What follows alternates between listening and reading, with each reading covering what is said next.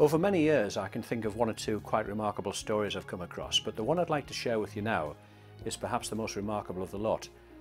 It's the tale of how the world's fastest amphibious vehicle was developed.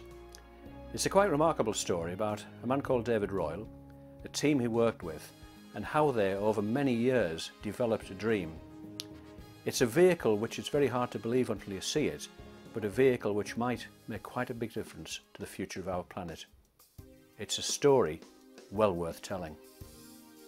David, before we get up to this world-beating invention of yours, it's almost as though fate led you that way, because your whole family history was surrounded by vehicles and inventions, wasn't it? Yeah, well, it was indeed. My father was interested in motor transport of all sorts. Unfortunately, he died when I was a boy, but he left a lot of old film, which I have, and there's boats and cars and even a penny farthing on one of them. And yeah, I just followed in his footsteps, really. I have the impression, David, that life for you as a youngster was invention, new things, development all around you, as though this was simply a part of normal life. Yeah, that's very true. My father and my mother were always doing things, making things. My father took his first patent out when he was 25. And whatever he became involved with, he always wanted to try and improve it and better it. And he handed down to me the gift to be able to use my hands and work with my mind. And to be creative was always a great pleasure. And I think I've just followed in their footsteps, really. You mentioned penny farthings, and I suppose lots of youngsters now riding a very modern road bike would look at that and smile a bit, but somebody had to get that idea first, and even if people fell off them, they were quite something at the time, weren't they?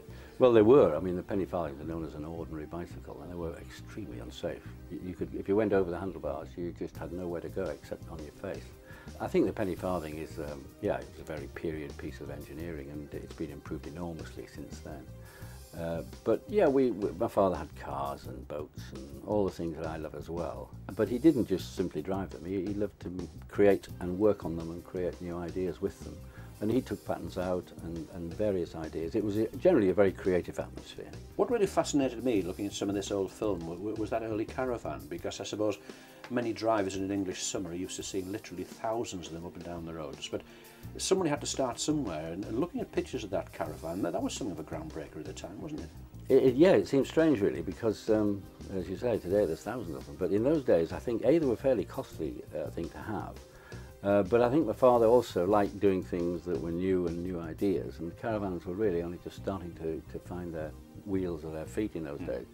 And it obviously gave him the freedom he wanted, which is what I like. I like the freedom to be able to do whatever I choose to do, and that's a great luxury in this life. When you talk about the modern world, the word change is always in there, and in transport it usually is as well, except for amphibious vehicles. Just come through the list with me and I'll show you what I mean. The penny farthing, of course, has changed beyond all recognition. The modern bike is lighter, faster, gears, brakes. And look at air transport. The biplane has evolved into the modern long-distance Airbus we know today. And cars, of course. Can you imagine going into a car showroom and finding somebody trying to sell you a vehicle like the old days, complete with man walking in front with red flag? Of course not. Things have moved on substantially in 60 years. So that's true for all kinds of transport except the amphibious vehicle. What's still around was exactly that, a vehicle from 60 years ago, until David Royle made it different. When you get a technology which hasn't developed for 60 years, there's so much room for development that it's wonderful and very exciting to be able to do it. And the ducks were very successful, but they were something that were literally knocked up in 6 weeks during the war by the Americans, and they performed very well during the war. But they're very simple in the way they're put together, and they're basically a converted truck. Whereas I completely pushed that aside, started with a whole clean sheet of paper and decided how I would proceed, forgetting all historical developments, because it's so primitive compared to modern technology that it was no good developing from it. I had to start completely afresh. Is this one of the problems when you're talking to people who don't have your breadth of knowledge? I suppose to some people you say amphibious vehicle and people say, oh yes, I've seen one of those, it's a duck, isn't it? That's exactly it. And because most of the money is in the south, they won't bother to come and see what we've done up here. And it really is, although I say it myself, it's a completely new technology. and has many advanced features like retractable wheels and special steering mechanisms, and the whole design of the structure of the vehicle itself is a monocoque, and you don't get monocoque buses in the case of our bus model. But no, we are way ahead of everybody, and unfortunately people you speak to don't understand amphibians. They've never been in one. If there'd been a new mobile telephone or something similar that everybody's familiar with, there probably would have been no problem. But talk to people about an amphibian, and the first thing they think of is a wartime duck. And unfortunately, it's so deeply rooted in their minds, they can't get rid of it. And they just think of some boxy, unattractive, primitive piece of kit that really is a war vehicle. So tell me about the R&D then. In order to develop amphibians, you've got to really put some time and effort into it. And we've been doing research and development work for between 15 and 20 years. A huge amount of work because we're starting from scratch. Just talk me through, David, the way you develop a vehicle like this, because when you start off with version 1 and then you lead up to the more advanced ones that we can see, there's quite a process there, isn't there? Developing prototypes is a very long and complicated business if you do it properly, and we wanted to do it properly. And so we started off by building one that would perform at high speed, which is the whole target we were aiming for. So we built the first one, the Mark 1, and we were thrilled to bits because it did the 30 knots we were aiming for. Then we went on to test water jets and different principles of suspension. That was Mark 2. Then the Mark 3 went bigger still towards more commercial type of vehicle. And again, testing new different ideas for suspension and different ideas for steering. And they were extremely successful. So when we got to the Mark 4, it was absolutely spot on and worked beautifully. We were thrilled to bits with it. But it is a very long and painful process at times, and you learn as much from your mistakes, of course, as you do from the actual successes. In terms of human progress, you often have to stand back to realise how far we've come, and sometimes there's quite a smile along the way. You've probably heard the wonderful quotation soon after the invention of the telephone. Somebody thought that one day every American city would have one of these wonderful gadgets. Look at where we are now. We take it for granted. We can pick up a mobile phone the size of a credit card and talk to a friend just about anywhere in the world. So quite often it's a case of seeing progress and lateral thinking and long experience. And in the case of David Royle, he has that in a very big way. I was in a tremendously advantageous position because of all the vehicles I've worked on over the last 40 years. We've worked on cars from the turn of the 19th century, from the 1890s, the very, very earliest motor cars, right the way through to those of the pre-war period, the veteran, the vintage, classic sports racing cars. And I worked at the bench myself for 30 years, so I was actually handling and dealing with all the different mechanisms that have been invented over the last 100 years in automotive transport. So I had an extremely privileged insight into what went into a motor vehicle. And then, having at the same time built boats and been involved with boats all my life, I was able to combine the two technologies from the outset. If you get two people like a marine engineer and an automotive engineer and put them on opposite sides of the table, each will fight their corner. I didn't have to do that. I sat in the middle of the table and agreed with myself. And so I was able to apply the two technologies together. So it saved a huge amount of time, and I was able to go into great detail on both sides, double checking that everything was suitable for amphibians on the road and suitable for amphibians on the water. And of course it made for the success that we've seen. I had about 12 different criteria for every single component. So when I was designing the components to make these machines, every single one was considered whether it would be suitable for saltwater, immersion in salt water, whether it would be reliable, whether it would be simple to operate, how well it would work on land, how well it would work on the water. And all these things I was able to do together, which gave me a tremendous advantage. And this was where one person has got the advantage over a committee, because you can see all the problems together and apply them at once, which gave me a huge advantage. Now here's a real challenge for you. Can you explain to me, as a non-engineer, what is the key point about what you've done here? Because when you look at this business of retractable wheels, the differential and the rest of it, without giving too many secrets away, what makes yours different to what's been done before? It's the whole structure and the design. For instance, I don't have a chassis like any normal bus or lorry would have. The whole vehicle is built of marine quality aluminium, so it won't corrode in salt water. The suspension is built of stainless steel, so it also is against electrochemical reactions. The wheels retract, as you've already mentioned. There were some serious problems that had never been overcome with steering, because if you take a wheel that's going to be retracted by as much as a metre, and you've got to steer it, brake it. When I say brake it, I mean make it brake on the road, and make the suspension retract.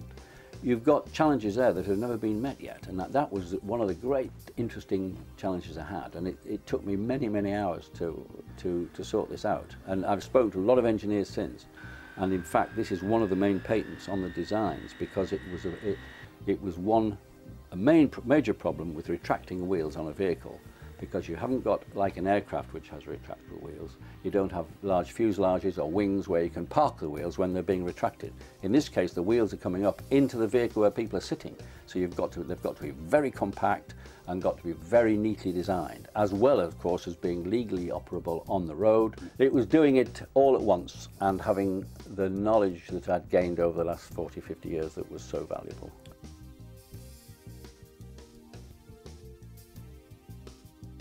What really strikes me when you look at your vehicles and they're actually going from land into water or vice versa, they genuinely look at home in both environments, don't they? It doesn't look as though they're awkward on land or difficult in water. You just see them going down a slipway, coming back up. They look as though they live there. They don't look as though they're odd. Well, that's nice of you to say that, and that's what I was aiming for. And to do that, there is a great deal of innovation in the whole overall design. For instance, if you launch any vehicle down a ramp into water, as the front of the vehicle enters the water, the weight matters hugely there, because if it's too heavy, it will almost be like a submarine. It'll carry on going under the water.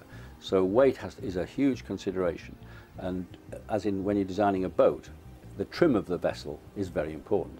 So that the weight disposition on the road and on the water had to be all taken into account at the same time. Let's talk about some of the applications for this vehicle. One of the first things that strikes me, and I think anybody living in England will remember newsreel from not too long ago when cities like York and towns like Doncaster were badly flooded. But what struck me is that you've got a situation where in the 21st century, how you rescue people is just plain primitive. You know, you have people going in with tractors and trailers, or trying to struggle through the water, people being carried out in dinghies and rowing boats, or on firefighters' shoulders and all the rest of it. A vehicle like yours could actually revolutionise what happens when natural disaster strikes. That's one of the main reasons I started to design it. There is a clear need for these, and we could empty streets in no time at all with our buses and our amphibious flood rescue machines.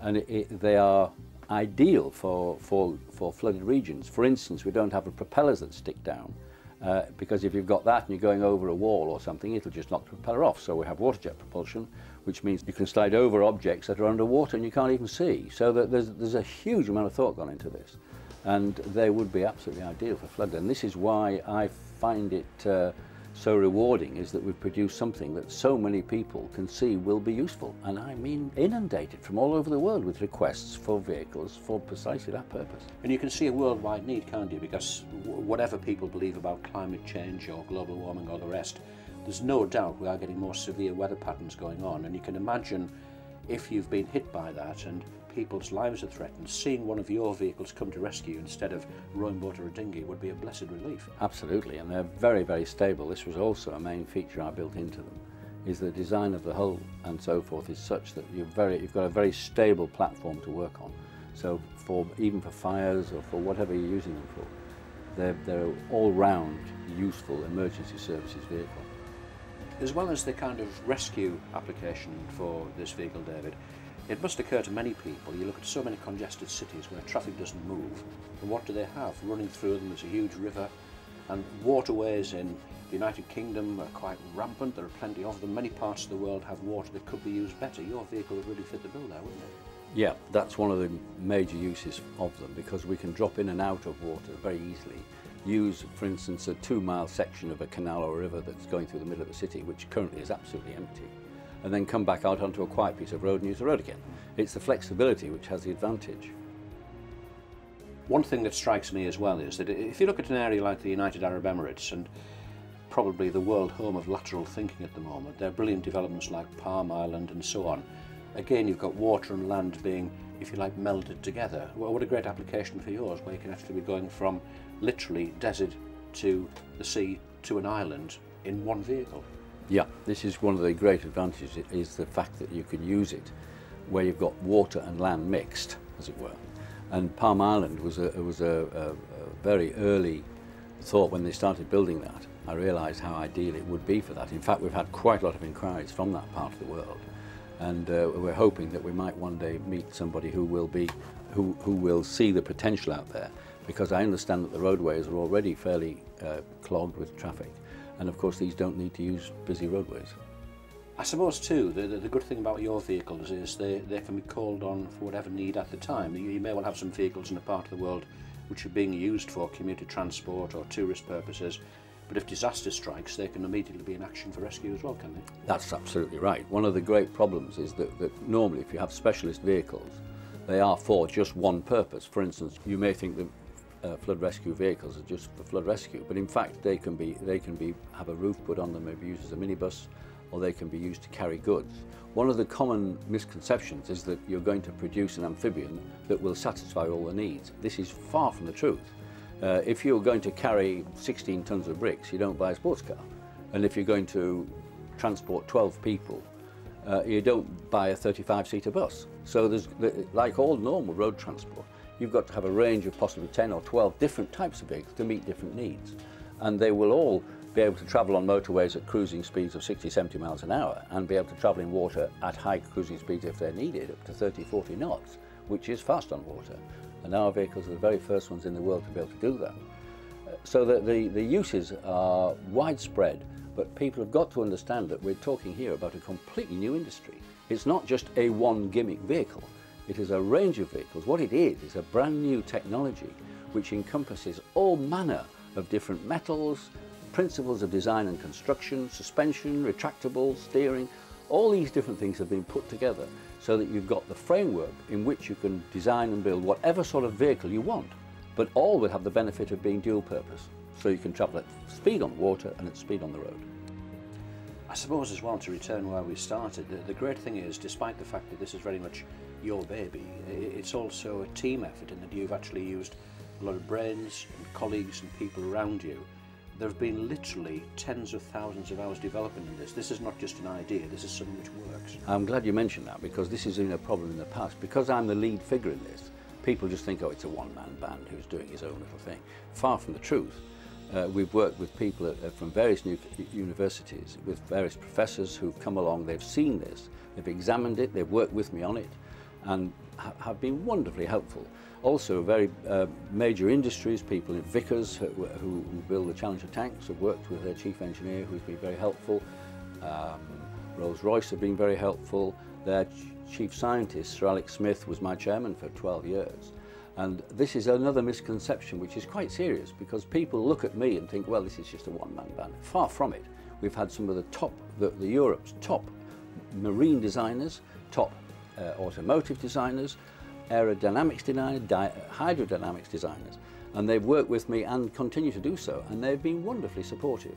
And they know that we've had to manage on a very minimal amount of money, and many of them have worked with me for nothing, because they can see that this has got huge potential and they just want to help. So it has been a wonderfully positive process, the whole thing. It must be very satisfying to see the vehicles actually working. That lovely view of your vehicle at the Falkirk Wheel in Scotland, it's so, if you like, symptomatic of what this can be. The Falkirk Wheel was an interesting answer to a problem, and your vehicle is an interesting answer to a worldwide need. It must be very satisfying to see it come to fruition. Yes, it was good to bring these two things together. As you say, the Falkirk Wheel is a very impressive piece of engineering, and quite remarkably in its scale and some of the problems they had to overcome. Not on a bigger scale, similar problems to myself, where you're dealing with water.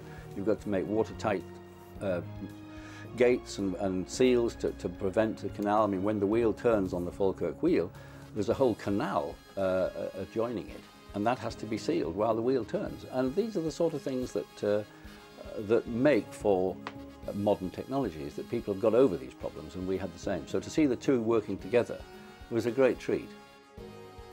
Let's finish, David, with a look at a future where, with the right vision to match yours and the investment capacity to actually get this moving worldwide, we're going to have billions of pounds of turnover, a real answer to the world's needs in rescue and tourism and transport. What would the young man, David Royle, who was starting out on this, think of all that? The young David Royle would have been absolutely thrilled if he'd known what he would be doing when he's more mature, like we are now. I mean, it is a great thrill to have designed and built something like this. But as a young man, as a young boy, it would have been almost unbelievable. I personally have put in around about 45,000 hours of work on this, mostly unpaid, because all the money I had to go into the project. We needed to raise as much money as we could, and it is a big project for a small team.